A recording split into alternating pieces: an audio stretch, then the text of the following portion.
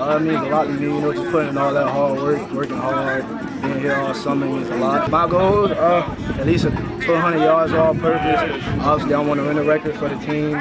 You know, just see us achieve more than we achieved last year with everything being new and everything. I just want to see us have a better year than last year. Just get better, that's all. It's an honor, honestly, and it shows that people have been seeing the work I've been putting in the off-season and during the season, and just hoping on getting better and getting our confidence and achieving goals and dreams.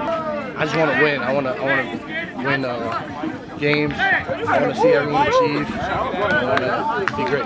It means a lot. You know, we've been putting a lot of work in every day, all summer, day by day, getting better. Summer workout has been great. This is the first time we ever got to do something like this, so we're a lot more prepared for the season. Still got work to do. As an O-line, we're getting a lot better. A lot of young guys, but putting it in together, we're going to be a good team.